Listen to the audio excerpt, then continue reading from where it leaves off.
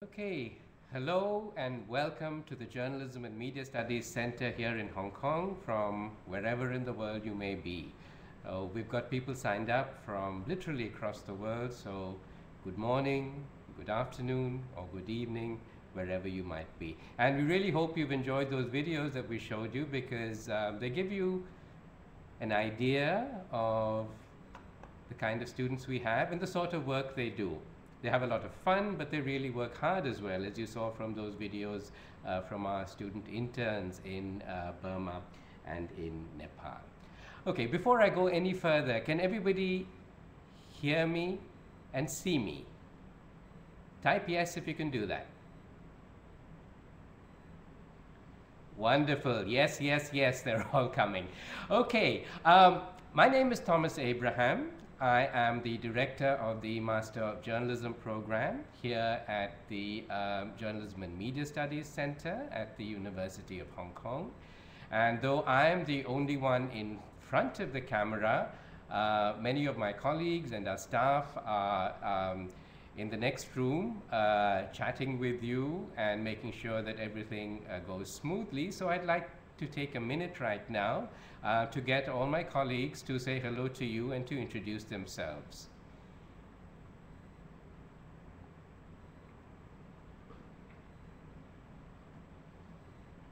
There's Jason, there's Kevin.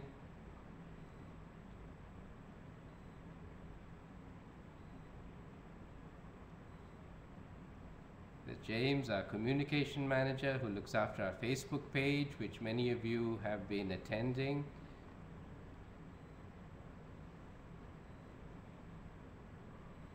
There's Foon, our web producer and teaching assistant. So those of you who take the digital tools course, he helps our students in that course.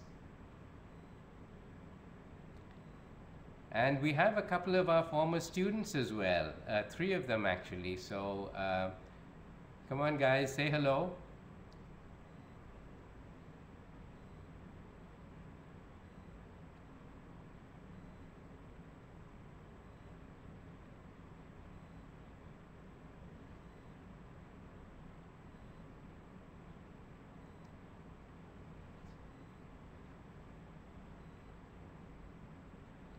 Okay, we have a couple more who are still typing, and I think there's a slight lag as well. So while they say hello, I'm going to keep talking and explain to you what we're going to do.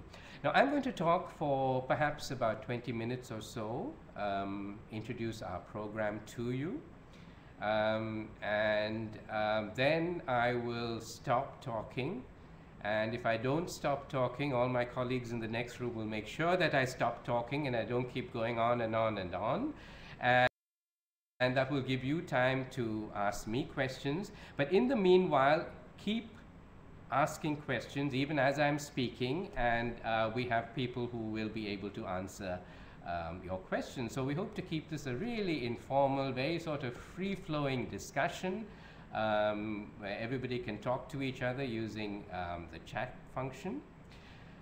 And I hope, I think we'll spend maybe about an hour in all, and after which all of you can go back to enjoying your weekends. The picture that you can see on your screen is of Elliott Hall. And this is our home at the Hong Kong U campus. It's one of the older buildings, and we're really very fortunate. It's a historic building. We're very fortunate to have it. And this is where the Journalism and Media Studies Center is headquartered. It's where we have our teaching. Most of our teaching happens here, our media labs, our conference room from where I am speaking at the moment. And it's a lovely building. And it's a building that both our students and our teachers enjoy very greatly.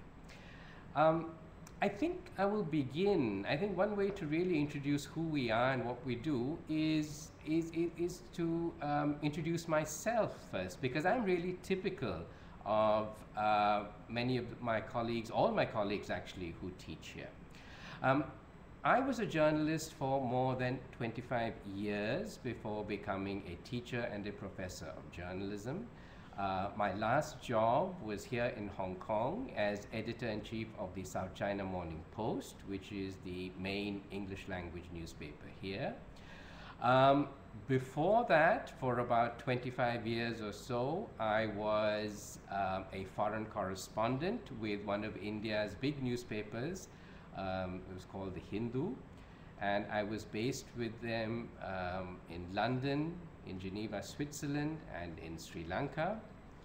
And during that period, it was my privilege really to be a witness to history, to report on wars, on peace talks, on negotiations, to interview presidents, prime ministers, and to be able to write about big events that were affecting the world.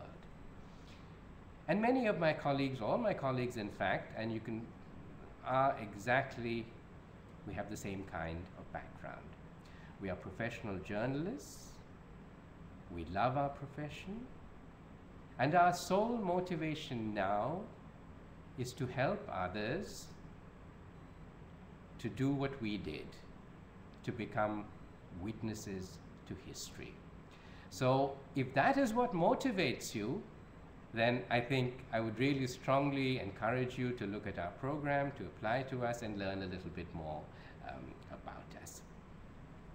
Now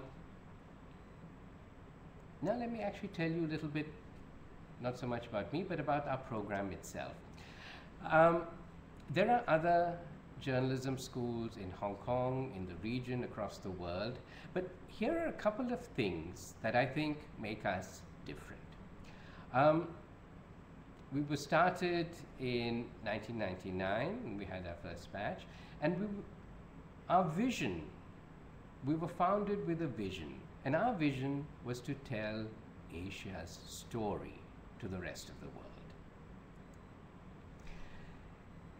Another thing that makes us different from other journalism schools is that we focus on journalism.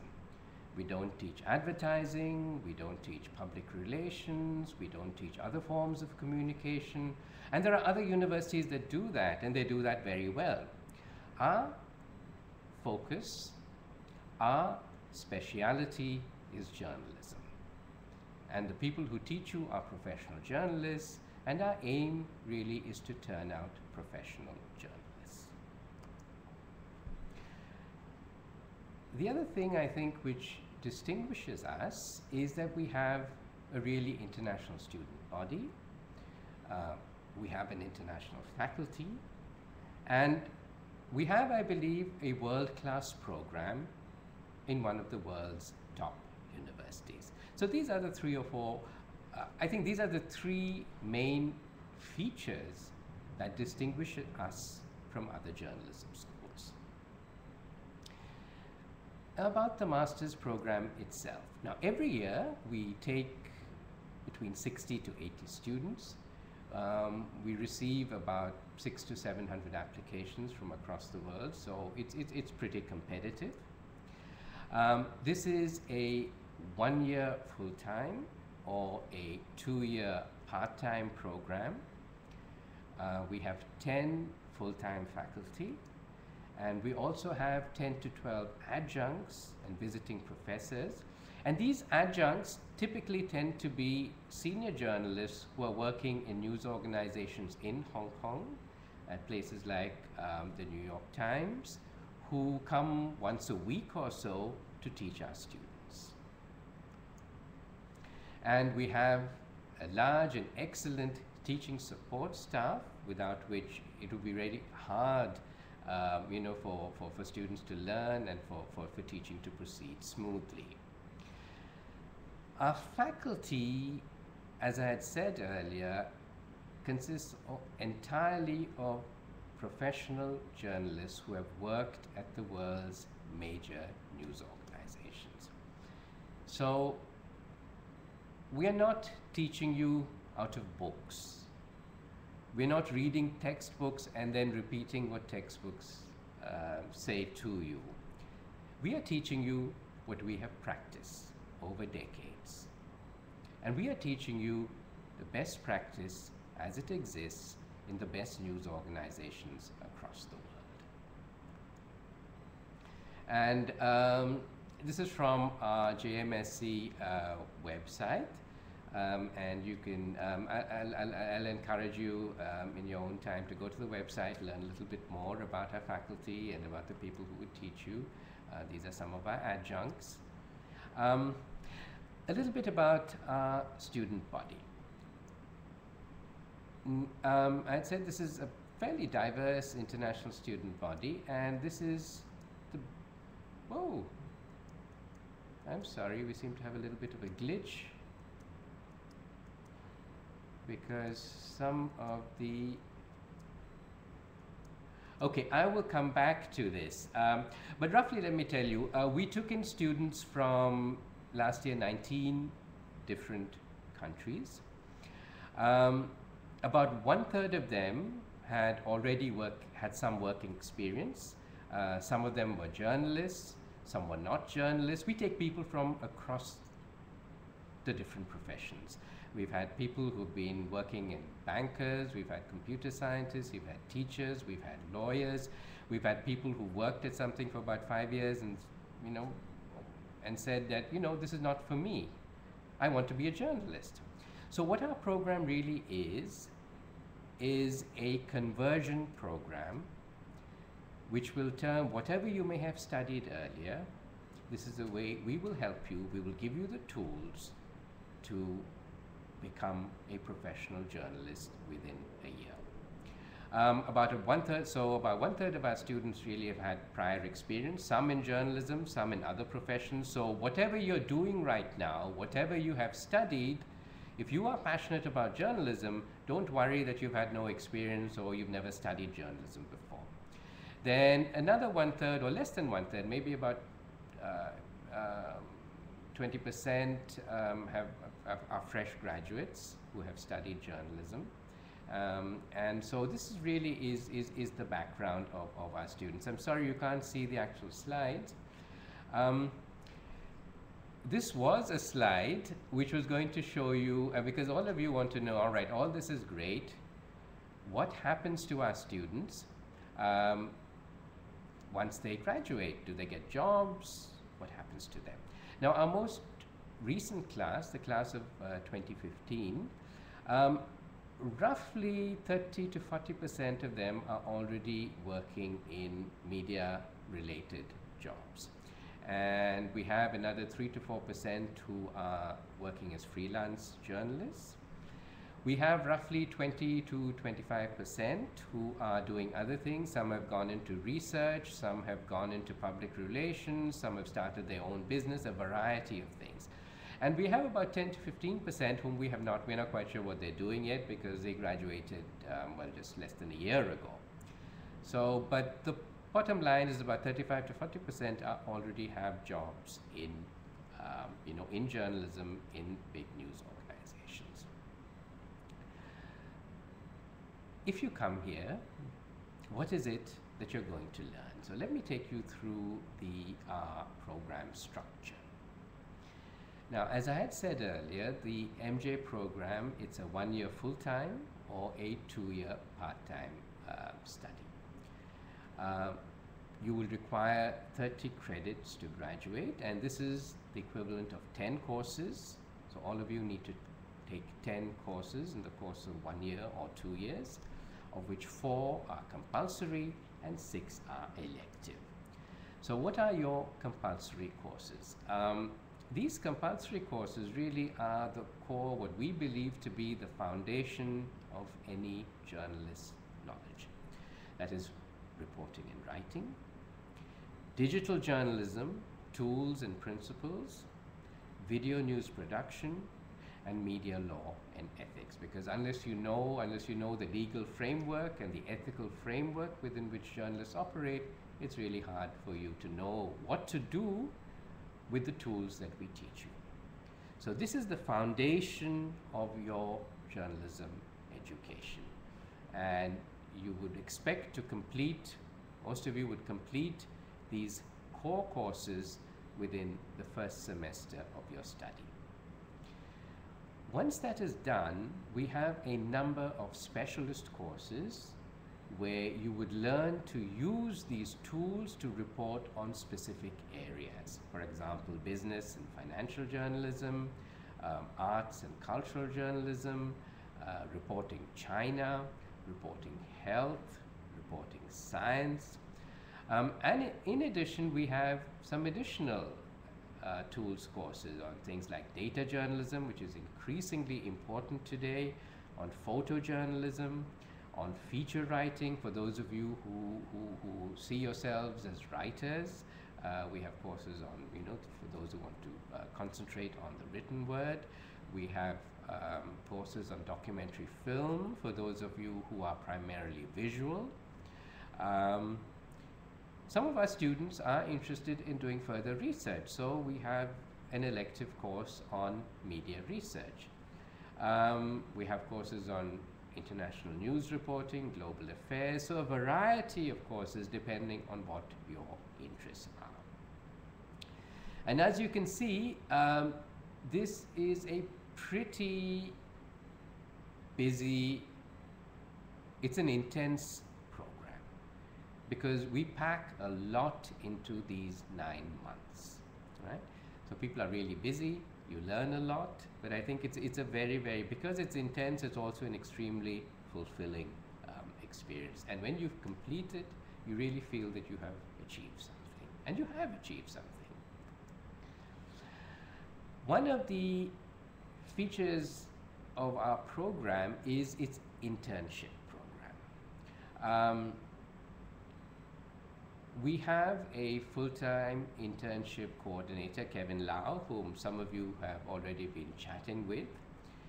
And every December, that is between our first and our second semesters, those students who wish to do internships, we put them in touch with media organizations across the region, and you have just seen videos produced by some of our interns who have just returned from their internships.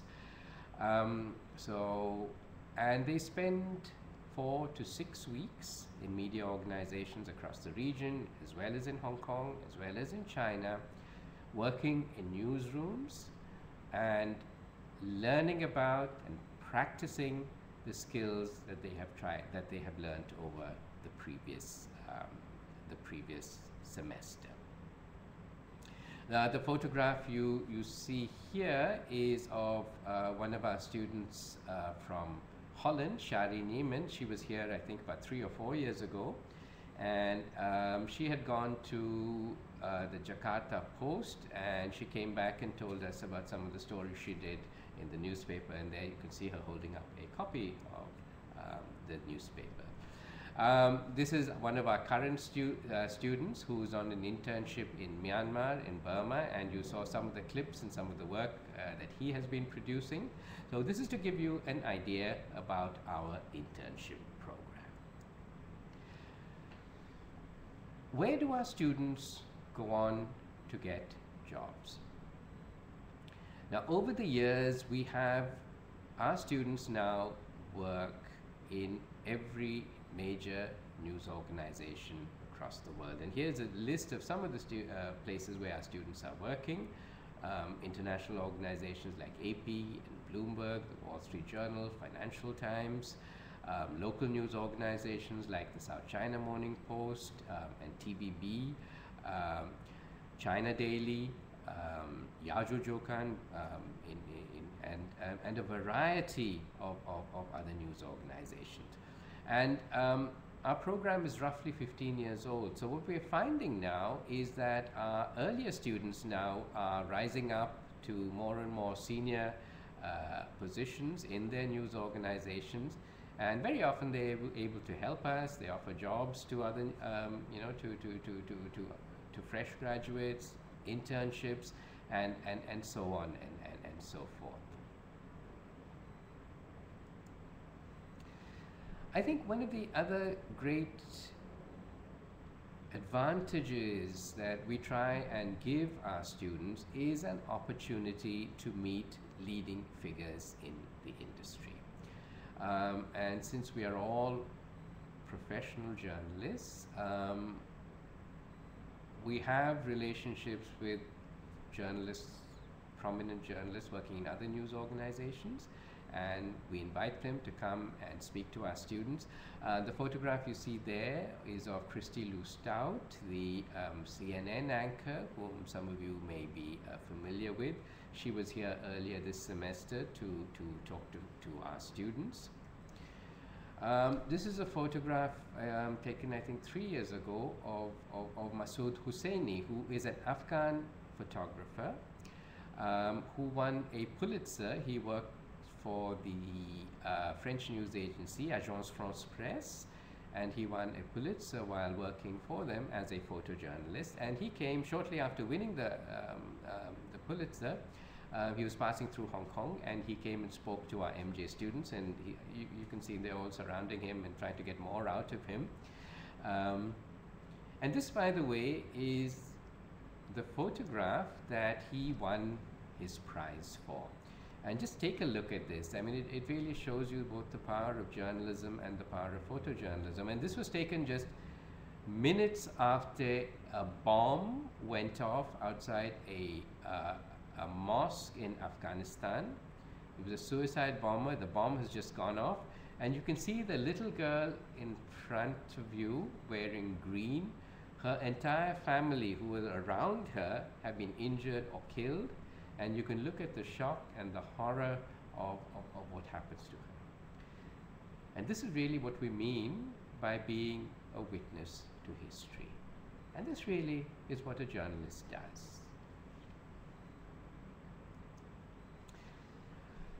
Okay, all of you are smart, and the next question that you'll be asking me is, what does all of this cost? Now, for local students, the cost of the master's program is between $131,400 to $157,680, and this depends on how many units you take. The minimum number of credits you require is 30. If you take the minimum number, 131,000 is what you will pay. If you take more, you will pay more. And for overseas students, it is between 19,000 US to about 23,000, 24,000 US. So that's how much what tuition would cost you.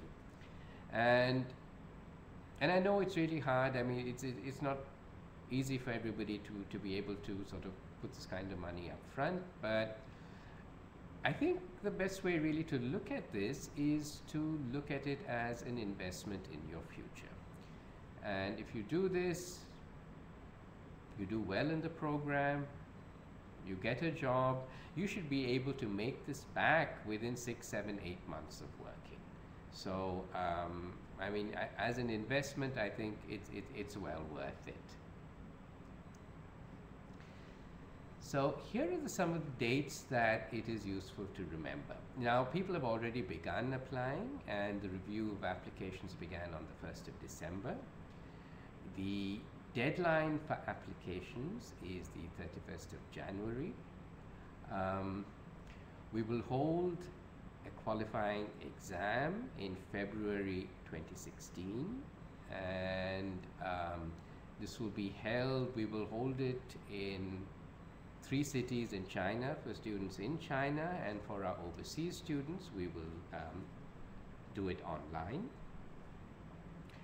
Following the exam, we will call you for interviews sometime in March. And once more, those of you who can come to Hong Kong, come here, those who are in Hong Kong. Otherwise, we hold interviews in Beijing and in Shanghai. And for our international students, we interview them by Skype. And by the end of March 2016, we will be able to let you know whether you have got into the program. And my final slide really is giving you ways to keep in touch with us. I think most of you have already visited our website, our Facebook page. We're also on Twitter, and this is our email address. And all of this, of course, once more will be posted on our website. So this really is the best way for all of you to keep I think that's enough of me talking right now. So let me open it up to all of you to ask questions. And the way it will work is, please type in your questions and I will answer them. I will answer them. And those are questions I cannot answer, my colleagues will answer them for you. All right, so let me just start with the first question, the question that's just come now. Okay, ooh, they are coming now. All right, so let me begin with Tanvi Gupta. Questions on the part-time. One, should I apply to both part-time? Whether you, okay, for those of you who are wondering whether to apply part-time or full-time, no, there's just one application. And at the time of the interview and so on, we can discuss whether you want to study part-time or whether you want to study full-time. So it's just one application. UYIP, what reference book would you recommend us to read for pre-preparation? Now, journalism and this exam is not something that you need to study for, right? What do we look for? What do we look for? I think this is a good opportunity for me to talk about what are we looking for. We're looking for the people who have the qualities to be a good journalist. And what are those qualities? Quality number one is that you should be interested in the world around you. Because what does a journalist do? A journalist tells other people, the public, about what's happening around them, right? So you need to be involved, interested in current affairs, you need to be following the news, and you really need to be interested in what's happening in the world around you. You need to be curious, because if you're not curious, you will have no interest in what's happening around you. You need to be persistent. Why do you need to be persistent? Because it's a hard job, really, trying to find out what is actually happening in the world, as opposed to what people are telling you what's happening. To dig down, find the truth, all of that requires persistence. And so these are some of the essential qualities of a journalist. Coming back to the exam itself, you don't really need to prepare. It's not something you need to study for. And these are really simple questions. One is to test your English language skills, and the other question is to find out whether you really have the kind of characteristics and the qualities that we think make a good journalist. All right? Okay, now if I'm missing some of these questions because they're flowing quite quickly, please. Okay, somebody has asked, I want to know if all the applicants have to take the exam. Most applicants will have to, and if we feel that you have enough experience and you don't need to take the exam, then we will let you know. Wow, this is really going quickly. So let me try and. Okay, Dominic wants to know, what's the average age of the MJ students? The average age of most students will be between the late 20s and early 30s. And I think our oldest students tend to be, we have students in their 50s as well. And these typically very often they're working journalists who come back to school in order to get new skills. For example, if you're in your 50s, when you started journalism, you knew very little about digital journalism. And so people come back. Our youngest would be 23, 24, fresh out of university. So that's the age range. Okay, let me pick one more. Somebody wants, Wu Xiaoshu. Hi, I want to know the passing rate of the interview or exam. So roughly, in a normal year, we get about 500, 600, 700. We take about 80 out of that. So that would give you, you can do the math yourself. That will give you the passing, the number of applicants that we take in. So it's roughly 1 in 10, 1 in 7, 8, 9, 10, around that proportion. Okay. Tamsin Bergman. Okay, this is a good question. Jobs are getting, all your questions are good. I'm just picking on one good question. Jobs are getting more and more scarce for journalists in North America. I'm gainfully employed in Canada but have a deep desire to work in Asia. Can you be candid about the job market in Asia? How tough is it to get employed and rise in the ranks? Okay, that's an excellent question. Now, our experience has been, if you do well in the program, our top students get employed very, very quickly, very often before they graduate. Having said which, it is a tough job market.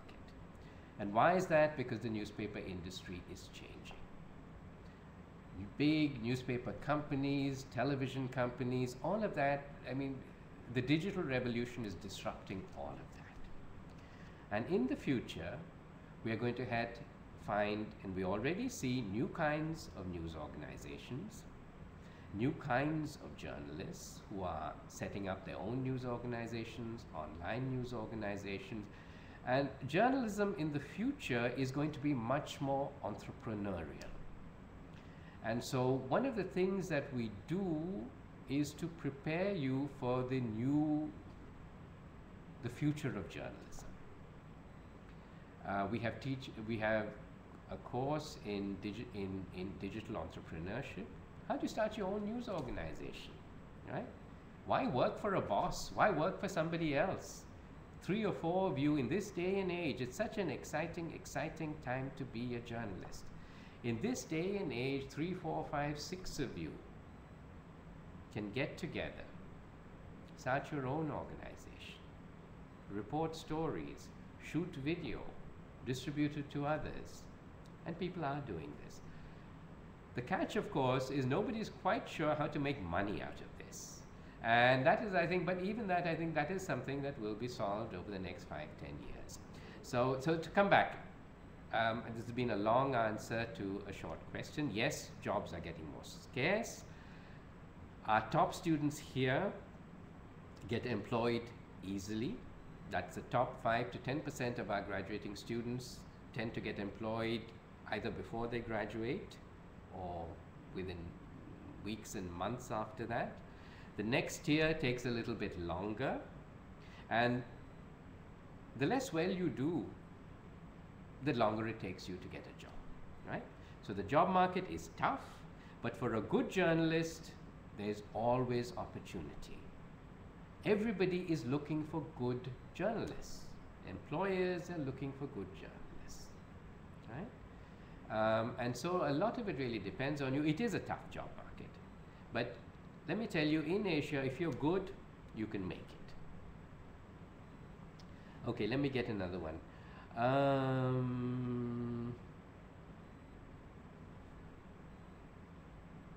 I heard that, okay, now these are all, okay folks, is anybody, okay, so here's a question on scholarships. May I know about scholarships? And yeah, now, in terms of scholarships, unfortunately, we offer a few, but we really don't have enough money to give all the people whom we would like to give to.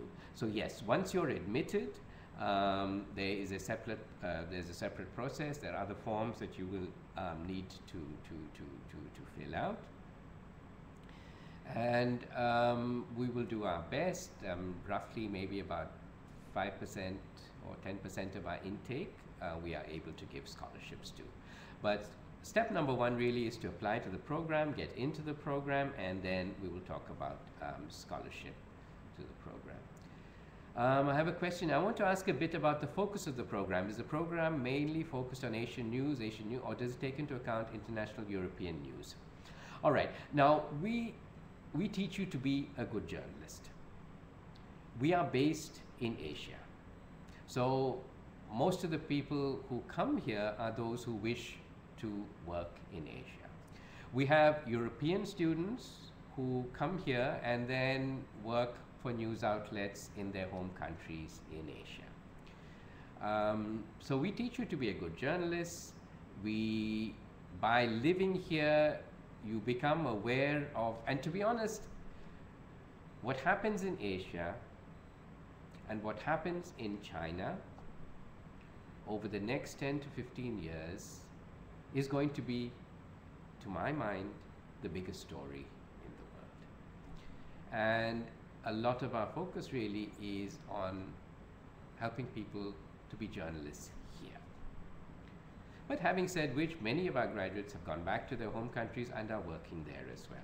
But to be honest, most people who come here, come all the way across from wherever you are, halfway across the world, who come to Hong Kong, are those who are pretty passionate about Asia and who want to report on Asia. I hope that answers your question. Right. Any other questions? I'm curious, how do you define a good... Okay, let me take this one. I'm curious about how to define a good journalist. That's really a good question. I don't think there's a textbook definition of what a good journalist is, right? And to be honest, journalism is a profession in which a lot depends on your own values, the value of a journalist. And we're like other independent professions, a bit like doctors and so on, right? A lot really depends on your own values. So it's up to you. And clearly, all journalists, the fundamental of any journalism is to tell the truth, right? So you need to be accurate, you need to be truthful, and you need to serve the public in this way. So that is the bottom line. Beyond that, a lot really depends upon your own values. What are the things, I mean, it really depends on why you think journalism is important. What motivates you? Is your main motivation to be a journalist, to for example, talk about the problems of, we live in a very rich world, but we have many, many poor people, right? Some people feel that, they want to be journalists because they want to focus on this particular issue, the issue of inequality. There are others who feel that they want to be journalists because they want to write about the environment. There are others who become journalists because they enjoy food and they want to write about food. They want to write about entertainment. They want to write about culture. They want to write about business. All of that is perfectly okay. You can be a journalist in any of these areas. But I think the bottom line in all of this, all forms of journalism, is that you need to tell the truth. And you need to serve the public by letting the public know what is going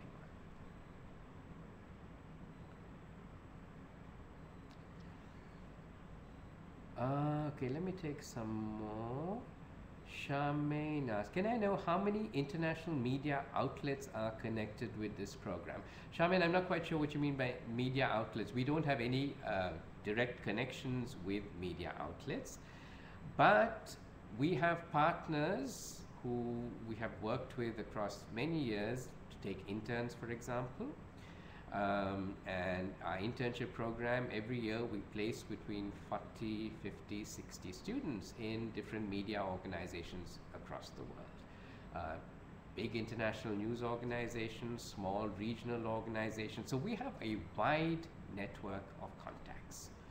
And our students also work now in every news organization, starting from the big international organizations like the New York Times and CNN, down to small local news organizations. So we have contacts with a variety of news organizations.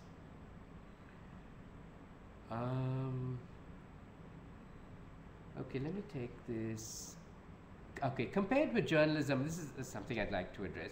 Compared with journalism in Hong Kong Baptist University and Chinese University, what are the advantages of Hong Kong University? Now, this is an excellent question because it really goes back to why we are different from all of these are good programs. These are good universities, but each one of these programs is slightly different. It's got its own focus. Chinese University is a broader, it's a school of communications. And they teach journalism as well, but their journalism is much more, it is not as international a program as ours is, and the same with the Baptist University program. I think what distinguishes us is that we really look to a wider international global audience.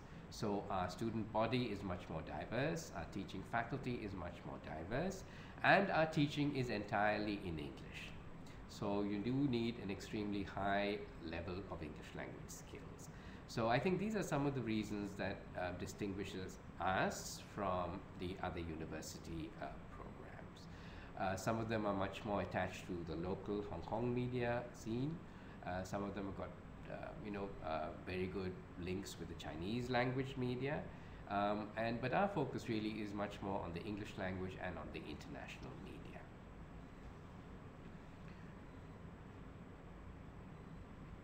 Okay. Right, and I see that Karen, our former student, has said exactly the same thing.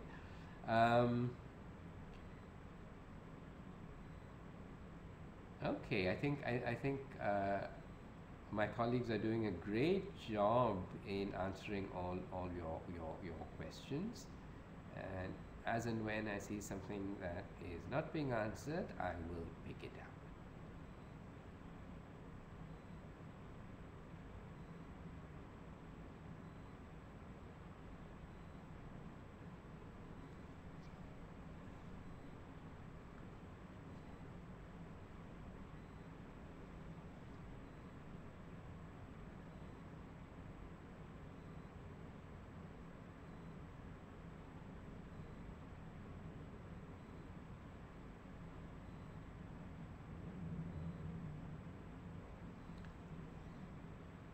Okay, here's one from Maria, which nobody's answering at the moment, I think. Do many MJ students also join student associations,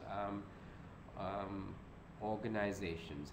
To be honest, the MJ program is so busy that, I mean, many of them do participate widely in student life, and there's a lot going on in the university, and every form of club and organization to cater to every interest you can find there. MJ students, because it's such a short and intense program, tend really to not have that much time. I know many of them, I think they're sporting, and many of them are pretty sporty, so they play a lot of games and so on. But in terms of having a lot of time for outside student activities, there isn't that much.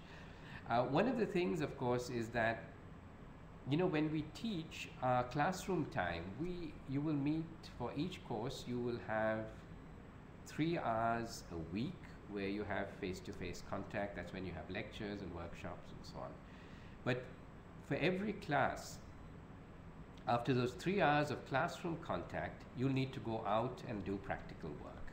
So if you're doing reporting and writing, you'll be going out into Hong Kong, interviewing people, doing stories. If you're doing in the video class, you'll be going out, shooting video, coming back. Same thing with the documentary class. So you are going to be really busy. And actually, within 9 months, we cram in what many other journalism schools take 2 years to do.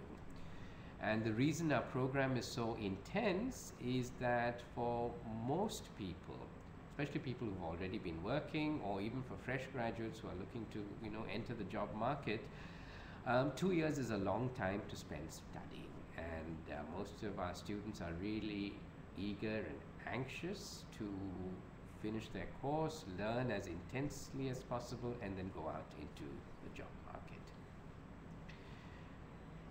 Is there a lot of journalism writing training within the program? Yes, reporting and writing is one of the core, the fundamentals of all journalism, right?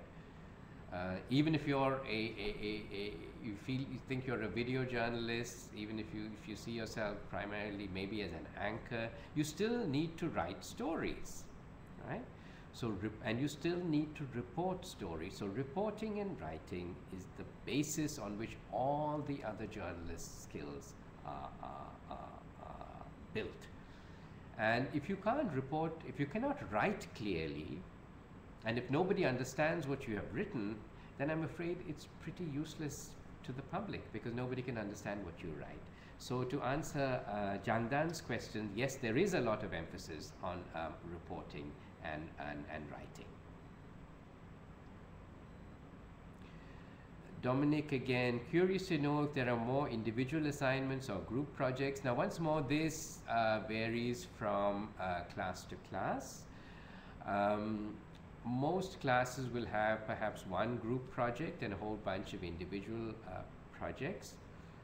Because the aim of every class really is, on the one hand, group projects are important because it helps you to work together in a team, and that's what you will do in a news organization. You work as a team.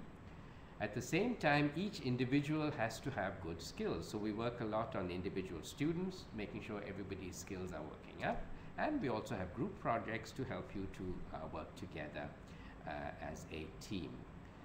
Okay, what do we, okay, Tanvi, would you say a strong, lucid writer would always be a good journalist? Now, it's a good question. I think a good, strong writing is a foundation for journalists. But good, strong writers could also write fiction, they could write poetry, they could write prose, they could be creative writers. So strong writing is not enough. Journalism is strong writing plus something else. And what is that plus something else? That plus something else is a fidelity to the truth, right? We are writing non-fiction here. We use good writing or strong images, if you're a photojournalist, to illuminate current affairs. You can use strong writing as a creative writer.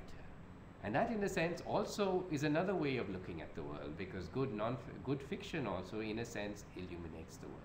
But the difference between journalism and other forms of good writing is that journalism is solely concerned with fact and with events that are happening around you. Are there any other questions that I can pick up? Hey, you guys in the back room, you're doing a great job. Okay, Waip, how do you define literary journalism? This is an interesting question. Now, the term literary journalism is something, actually it's a very American thing. And in the UK, in other parts of the world, you don't have the whole idea of literary journalism. And literary journalism arose as a genre or as a term in the United States, really to describe journalists and writers who use some of the tools of creative writing to write about actual events. And these would be everything from, you know, the use of metaphor, the use of writing to convey a lot of atmosphere, to convey character. In a sense, to use writing to use the tools of fiction, in a sense, or creative writing to write about real-world events and facts. And very often literary journalism, I mean, it's different in a sense from news reporting when you're writing about events. More literary forms of writing tend to be about longer issues, about deeper issues, and tend to be longer pieces as well, in which there's place for you to do things like develop individual characters. And once more, the difference is that these are not characters that you are making up, but these are real life characters. But then you have more time to write about these characters, and you can make these characters come alive using some of the techniques that writers of fiction also use. So that in a sort of nutshell, in a very sort of brief way, is what literary journalism is about. Okay. Jayang, hi Professor, what is the most important quality of the applicant from your perspective? The most important quality of the applicant really is, will you make a good journalist? And what are the qualities of the journalist is some of the things that I have been talking to you about. An interest in the world outside you, a curiosity in the world around you, the desire to understand how the world works, and the desire to explain this to other people, right? So you need to be persistent, you need to be curious, you need to have a good mind, because we live in a complex world. And you need to have a mind which can understand these complexities and explain it to other people. At the same time, you need to be a good communicator, in the sense you need good writing skills, because otherwise nobody will understand what you're saying. And you need to be you need really to have the ability to communicate complex realities to a public. So in a nutshell, these are some of the qualities that we look for. Maria, good question. Who do you think will pay for quality journalism? You know, this is a question That we keep, these are one of the questions that we at the Journalism and Media Studies Center, these are some of the issues that we also think about. We don't just train journalists, we also do research. We think a lot about the future of journalism. We're trying to understand the future. We work a lot with, with news organizations and others trying to understand the future. So coming back to your question, who do you think will pay for quality journalism? I think at the end of the day, the public will pay for quality journalism. If you think about it, one of the most profitable publications in the world is, guess what? The Economist. Okay? I think all of you are probably familiar with The Economist. It's a weekly magazine dealing with current affairs. And they deal really with solid topics. Climate change, the war in Iraq, what's happening, all of these issues. There's nothing, it's very well written, well argued, well analyzed, but there's nothing fluffy about it. You don't get gossip about film stars, right? And they make money. The general feeling is that people are only interested in light news, in gossip, in entertainment, and they won't pay for anything else. But I don't think that is right. At the end of the day, people pay for quality journalism. And you can see this even in places like the New York Times, where they are beginning to make money out of subscriptions to their website, something that was free earlier. And those who appreciate the New York Times brand of journalism are increasingly saying, yes, we will pay for this. If you give members of the public quality products, and whatever product it might be, whether it's journalism, whether it's a car, whether it's a movie, they will tend to pay for it. Unfortunately, most big news organizations are too nervous. They don't believe this. They're saying, oh, people will never pay for it. So we need to make our journalism cheap because we don't have enough money for quality. And I think slowly the tide is turning, and ultimately it is the public that it will pay for journalism, provided the public believes that you are serving them, and that you're not serving advertisers, you're not serving other masters, but you are serving the public. And I think, I think these are some of the changes that are happening as we speak in the media industry. Right, I find that I'm giving long lectures to each of your very short pointed questions. So I hope I'm enjoying talking. I hope I'm actually answering your questions. Actually, we have about 5 minutes more. So if there are any last questions, let me see them. Okay, so let me go back. Okay, Waip, you are asking, in your opinion, what does big data mean to journalists, especially in the fast-changing media landscape? This is one of the big areas of journalism, that is data journalism.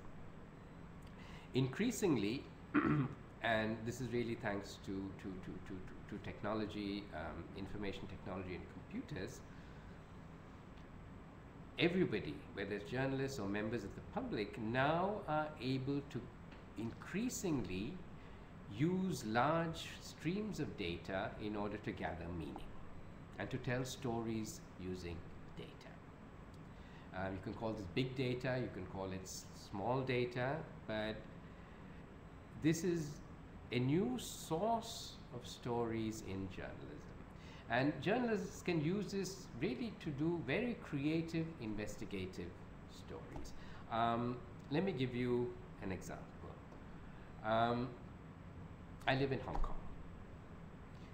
And in Hong Kong and in wherever you go, you have health data which tells you how many people are suffering from different diseases. We also have data which will tell you which are the richest parts of a city and which are the poorest parts of a city. Now suppose I have data on, say, the number of cases of lung cancer in a city, and this data is available different geographical parts of the city. Now, what a data journalist can do is to take this data about, say, any disease, lung cancer, for example, and then look at data also about people's incomes across the city and try and see, is there a relationship between income and lung cancer? Is it, for example, are poorer people getting lung cancer more than rich people, right?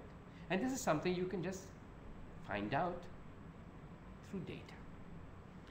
And suppose we see that poor people tend to be more prone to lung cancer than wealthier people, then we can go look at the localities where poorer people live, and we can get data, for example, about sales of cigarettes, pollution, and put all these different sets of data together and see whether there is a relationship between the environment in which you live in and your risk of developing lung cancer. So these are some of the ways in which data can be used to tell stories.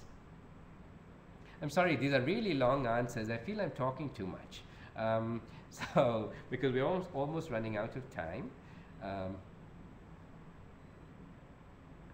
Okay, let me take, how to balance. Okay, I'm going to, these are really good questions, lots of good questions. Okay, I'm going to take one, the most recent one that I can see. From your experience, do people with an outgoing personality make better journalists? This is a really, really good question. And I don't know. You know, I think it's really hard to be shy and to be a good reporter. Why? Because being a reporter requires you to go out and talk to people. And for most people, me included, this is the hardest thing to do. To go and talk to a stranger and ask them questions. To pick up a phone and talk to somebody whom you don't know and get them to talk back to you. So you need the personality which is comfortable dealing with other human beings. And I think that's really useful. Is it something, but not everybody is born with these qualities. I mean, some of us are outgoing, some of us are not. Some of us love being with other people, some of us prefer to be on our own. Some of us feel that, you know, the best thing you can do is to hang out with your friends and have a meal. Others feel the best thing you can do is stay at home quietly and read a book. We're all different kinds of human beings.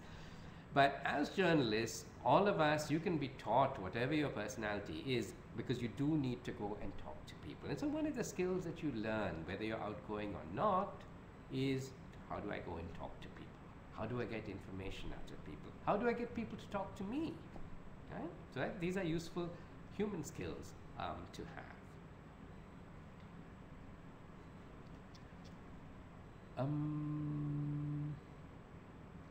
Okay, here's another question. How do faculty members who are no longer in newsroom stay abreast of the latest practices and trends in the industry? Because we teach through many ways. First of all, we always have people from newsrooms coming and talking to us. Secondly, those areas, those of us who have not worked in a newsroom tend to deal with areas that have not changed very much. Fundamentals of reporting and writing, for example. What makes a good story? How do you write a good story? Those of us who teach digital journalism are those who are much more involved in the industry as it is today, right? So this is one way that we sort of keep in touch. We are helped by the fact that the basic principles of journalism have not changed, on the one hand. And for the changes, we have really good, we bring in people from industry. We do our own research, for example. Some of my colleagues are researchers in new media and the use of social media. So we do a lot of it as we do our own research, which in turn eventually will help the industry. There's really there's this constant dynamic between what happens in universities and what happens in university. For example, recently we hosted, with the help of Google, we hosted a hack day here, and you can read about it on our website, where we had teams of journalists come from different news organizations. They spent 48 hours here and they developed a new news product. And we had experts from YouTube, from different different organizations coming, speaking to them. So we, in a sense, we try to be very much part of all that is happening, part of the cutting edge of what is happening. Even though many of us, those of us who are my age and have got increasingly, the color of our hair is changing a lot has changed a lot over time. We tend to teach those sort of slightly more timeless skills. But we keep abreast really by having people come, by hosting events, by having people from, you know, technology companies come, do things with us, by partnering with them. All right, so I think it's a little over 10 o'clock, and I think we should sort of let all of you return to your weekends. And maybe if there's one last question, I will take that. Otherwise, please stay in touch with us through our website, through our email addresses, and you can keep asking us these questions. You can always email me as well. You can email any of our faculty members with any questions that you have. We really are a very open, very sort of open group of people. We love talking to other people. That's why we're journalists. We love talking to other people. So do stay in touch, and I thank you very much once again for spending some time with us and for taking enough interest in our program to learn a little bit more. And I hope some of you at least will be inspired to apply to us and feel that you really want to be a journalist. So with that, goodbye. Once more, good morning, good afternoon, good evening, or good night, wherever you may be. Enjoy the rest of your weekend. Thank you. Bye-bye.